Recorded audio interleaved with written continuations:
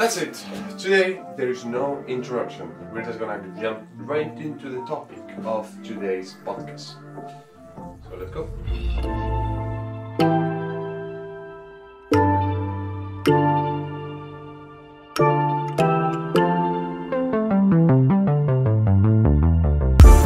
And this week is a bit controversial because we're gonna talk about Israel and the actual war that is happening in Gaza. There's many reasons that are quite problematic. That first, if you are listening, yes, it's correct. I'm sick AF. I'm super congested, which probably will make this podcast 100 times worse. Well, it's actually quite bad because, as everyone says, my pronunciation is really bad. Welcome, thank you very much for it. I'm not a native English speaker, so it's obviously that I speak quite bad. But I speak better than 80% of the people I know, so it is what it is. Okay, once we have this out of the way, and we already know that I'm ill, my nose is actually completely obstructed. Yeah, like I cannot even breathe. I have to do it through my mouth, which actually makes pronunciation and speaking overall a lot more tiring, and it's super fatiguing to do so. And my brain vibrates, so I get super tired after talking for a while. And yeah, my speaking is 10 times worse. But it is what it is. I like that sentence a lot. Now, Israel. I brought this topic today because, well, I have one more in the chamber, which is my thesis, which is already published, but the next part of it is actually me doing the presentation, doing those 10 minutes live for you guys. So I will record them and I actually post them as a podcast with an introduction to it, but that will be next week's. Today is Israel. I haven't actually read a lot about the topic because politics and war is a topic complicated. It's difficult to analyze, it's difficult to understand. You need a lot of history, and you need to be really careful with how you interpret things if you don't want to decline yourself for one side of the scale or the other. Definitely, what we have in our hands, and the actual problem is really worrying. Like, I'm worried about that situation. We haven't actually finished Ukraine. That chapter is not closed, and we are opening one right after, like right in the middle of Ukraine. Ukraine and Russia are in war. There are people dying in their country, the same that we have in Israel. Okay? And don't get distracted about the new upcoming thing, but this topic is actually starting to get repetitive. How can we, in the 21st century, have two wars happening at the same time with this magnitude of countries and this relevance? Like, Ukraine by itself is already insanely big. Israel, the conflict, the problem, it's also the same thing. And it looks like Ukraine is way worse than Israel, but I think both are the same, because what this is actually causing is more and more reputation, more and more people getting super angry. Is this gonna be like that for the rest of our life? Like, I'm 24, so what I'm supposed to see? Like, in less than 3-4 years, I've seen a pandemic and two wars. Like, are we actually going in that direction? Because I'm actually started to get worried about it, and actually it's sad. It's sad to see people in war. The first attack by the Hamsas, I think they're called, is outrageous. But it was like, it's literally a terrorist attack. But the response from Israel, and I know the history, I know how much they suffer, Afghanistan, all of that things, it's actually, well, the OMS already said that it's against human laws, it's against sanity in the world, like cutting electricity, cutting laws, people having to migrate again. Like, I'm not gonna enter in like the conflicts, in the reasoning, in the politics, in the ideology, because it's completely separated from me. I haven't lived it, I haven't read enough to actually put my word or my finger on one of those topics. But what I'm seeing is the responsive, is anger, is fighting. There's no middle point to anything so far. Okay? And this destruction brings destruction. That's the rule. It's like the Egyptians back in the day, an eye for an eye. Like, they literally are doing what they're given. And if we start by doing this, then we will carry over. What is the next thing? In Spain, Catalonia will doing a civil war because they want to go independent. Who else? China, Korea. In America, maybe Mexico from the USA. I don't know. I don't care. I'm just inventing countries who may have some rivalities. But what is this about? Wars and like fighting for who's more right or wrong? Like, and then you have the other side of the wall who's not in war, who just exist to refugees. Like, with this rhythm, we're gonna end up with some that are completely isolated. So who's gonna live in Ukraine? No one. Who's gonna live in Israel if this happens? No one. Who's gonna live in Palestine? No one. Those cities, those territories in the world are gonna be empty for no human to live in. And then we're just gonna have over super saturated cities in Europe, in America, in Morocco, which makes me reflect on the conflicts all over instead of going for pacifics, like for trying to solve it. Okay. Now it's just literally take the guns out, to go for them and try to kill them, or try to solve it by brute force, which I don't like at all. One country does an offense, the other responds with an even bigger one, so I can actually go back and hit again, because my cause at the first, when I did the first attack, was based on 100 years old history. So now I have the claim and the own and the call it whatever you want, to do this again and again and again.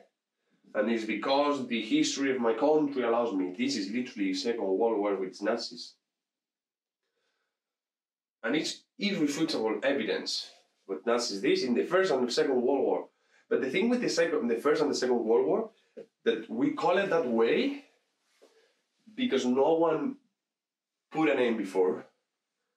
But if we actually call Ukraine plus Israel the Third World War, it's just a name. So think about it this way. World wars are so big in magnitude because historian people decided to put a name, and because the effects of destruction were so big, so many people died, and it was through so much time that they had no more option than to put a name that actually remember for history. But now this could be World War III. Thinking about not a massive for a world war to happen, it doesn't means 5, 6, 7, 10 countries fighting in 2, 3 territories. It's not like if every country in the world joins to defeat someone trying to invade Europe. It's not like that. We don't need every single part of the world involved to call it a world war. A world war is a war, for me, literally this is the simplest definition that anyone will give you. A world war is a war in Earth. So Ukraine is doing a war in Earth. It's happening. It's going through. Yeah. Israel and Palestine are. Yeah. If you get these 2, 3 for like 10 years, can we call it a world war? If now another country happens their own disputes in the other side of the world, yeah, it's small, not so small war happening during a period of time with a result of destruction and people dying. It's a world war. It's a conflict. Like, why did we even bother with 25 years of Cold War between the intelligence in Russia and America literally doing the spy movies, but in real life, to avoid a third massive destruction if we now just gonna go and explode with literally anything. And this is blaming every single one of these sites. Okay? Those two that are fighting, the third one that is watching from the barrier, and us as humans that live in society, and literally, I'm not involved with Ukraine, I'm not involved with Israel, I haven't done anything to that, and I'm not even helping in positive or negative way. So, I don't know, it's like we're just watching, the other two are fighting, and we just let it happen until there is no going back point, which leave us with a really, really sad paradigm of the world. What are we doing? Where are we going? I know I'm not giving answers, I'm just putting my mind out, just ready for a while. And actually this happened because for my French course, I had to bring a new factuality. And because it's French, and I can read somehow French language, I went into Le Monde, France. And there is where I watched this news, and I had to actually think about it. This was like the first minister of France doing the speech about the Gazas, and then the OMs doing there with how little respect for human rights Israel had by cutting the electricity, the water, and I was just watching the two sides fighting one over the other. I actually made some notes, and I've been following scenes. I've been some videos of Israel people living outside the wall, really worried about their country. Of course, who wouldn't be? It's like if I leave Spain and then come back with a civil war. That I wouldn't like that, because there are families, there are friends, there are histories that you live there. Your life is there, and you have that sense of remembering, no? On the thing that you live in, and it's quite sad. It's quite sad. And honestly, I'm really worried about these two wars coming in, because then we have North Korea, which is actually another story to take in consideration. So who knows if they decide to throw a fucking missile, and instead of landing in the sea, lands beating the coast and kills like a whole town or city. Down there in Indonesia or China, or who the fuck cares? It's not about where it lands, it's about the actually risk of happening. And it's to be worried, because if all we see now, or all the countries are seeing is war, war, and war, they're just gonna be literally acting. No, they're reacting. They will react to things. Okay, it's not the same if I'm calm, sitting down, living life.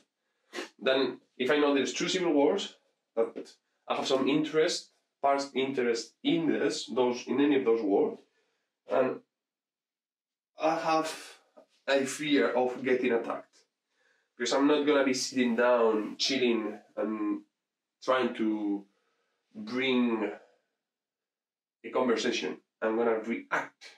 I'm literally a cat with their nails out, waiting for the human to go down, put his hand so he can actually bite and scratch him.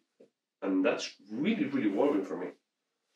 Well, little break, my throat started to nibble, and I couldn't even breathe anymore. It's like been like around 15 minutes, and I'm actually going and starting to fade out. There's not much to this. This is just me after I saw the news, after being worried, because this situation is important. The world, the path we're taking, and where we're going, it's no good. And we are starting to repeat the same mistakes we did.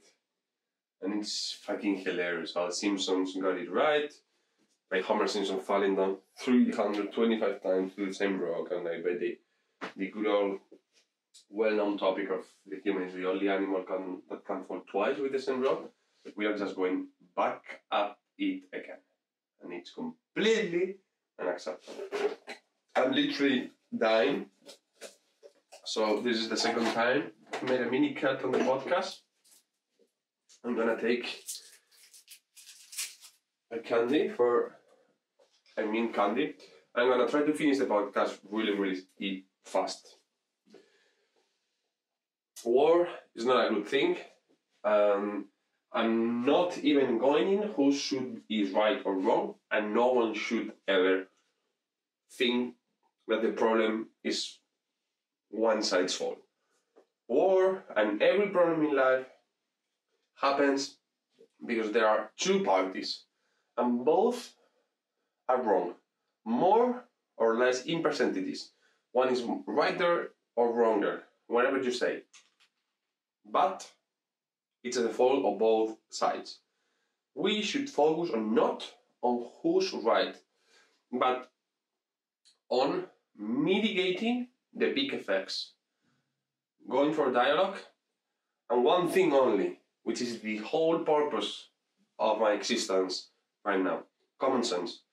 No one is using the common sense thinking about who's affected, who's not, the consequences, and the life in the coming 5, 10, 15, 20 years. I'm 24. I don't know what my future will look like, but if the world keeps going like this, who's gonna be safe?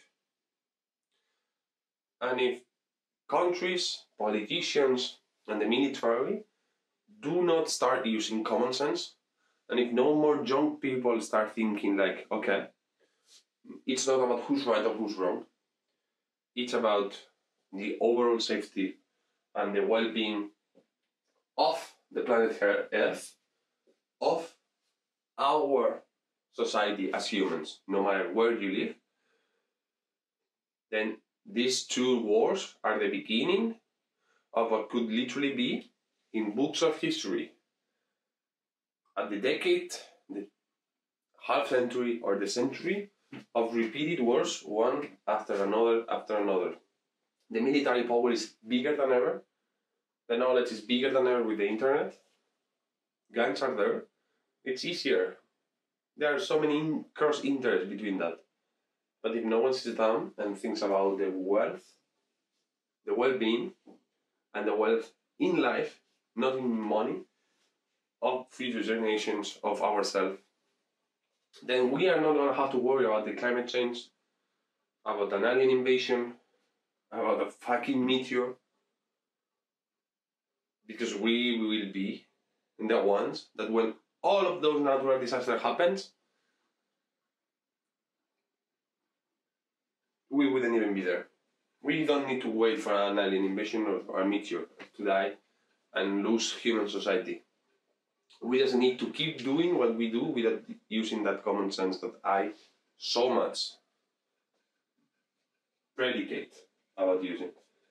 When I read this, I immediately thought this was terrorism, and then saw what Israel's response was, and what the arms did, what other countries are looking at, and I think the same way with Ukraine and Russia.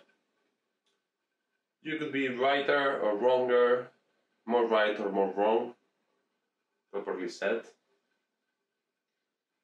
but that doesn't solve anything.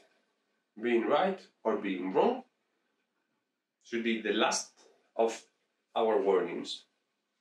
It should be how to finish things as soon as possible, and then in a table, quiet and calm, find the middle point of common sense. Oof.